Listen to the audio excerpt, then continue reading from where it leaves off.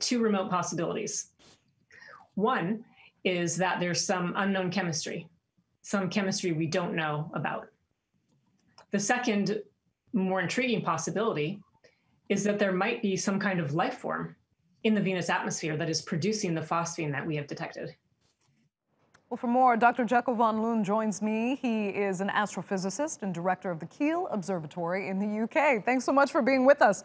Is this exciting news for an astrophysicist? And I mean, should we be excited too?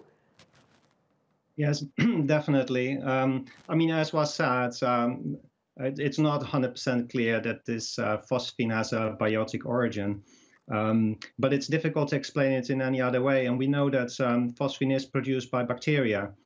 Phosphorus, of course, it's a fairly common element. It's found in fertilizers, it's a nutrient. So that's all like an easy explanation. Now, you may indeed think like, well, can there ever be life on Venus? Because the temperatures are so hot and the atmosphere is extremely dense. It's like being a kilometer underneath the surface of the water. However, higher up in the atmosphere, it's much more pleasant, if you like. It reaches a typical pressure that we enjoy outside here at temperatures which are actually quite mild, and you could have some liquid water, and water has been detected, very small fractions, but there is water in the atmosphere at that level. So it's not completely unthinkable that there are some microbes. Now, what this will tell us is that life obviously would then be present on Venus, but we know that Venus in the past was much more like the Earth.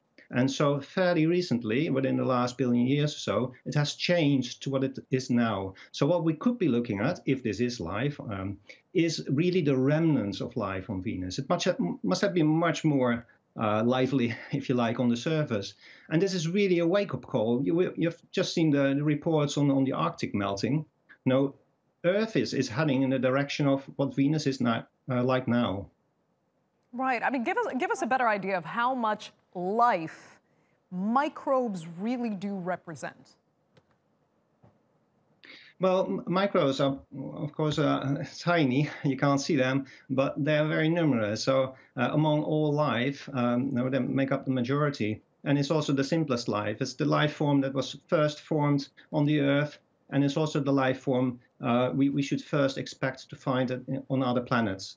So although it's not certain that there had been any more complex life on Venus in the past, it's not totally surprising if there had been microbial life on Venus, and if there's still some of that.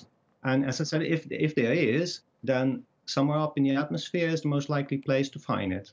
Right. So what will scientists be doing next to discover more about how much this life actually does exist? Yeah, well, like Sarah Seeger says, I mean, there will be people trying to model how you could make phosphine in an abiotic way, of course, because if there's another explanation, then we should also, of course, look at that. Further analysis of the composition of Venus's atmosphere. Ideally, of course, we would like to go there with spacecraft and take samples from the atmosphere and study what's in it. The microbes themselves we can't see from Earth. We can only infer certain chemical processes from the chemical makeup of the atmosphere. So ideally, you would really get a sample from the atmosphere. Okay, Jacco van Loon, thank you so much for being with us from Keele. We appreciate it.